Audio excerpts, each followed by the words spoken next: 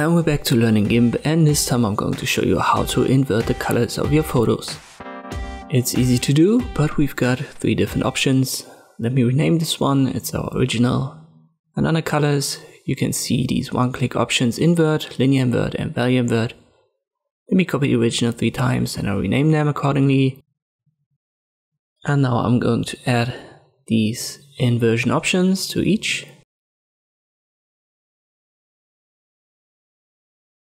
Again, this is our original. Let me go to the normal invert.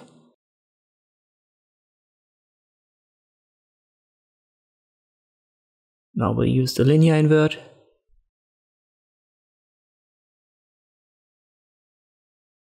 And finally the value invert. The value invert is easy to understand. If you open your levels, you can see this is the inversion. All of the information is on the left hand side, so where it's dark. And if you switch to the original, you're going to see that this entire scale is flipped, so everything is now on the right hand side. So this is what the value inversion does. The linear inversion inverts the colors, but it doesn't really invert the lightness of it, you could say.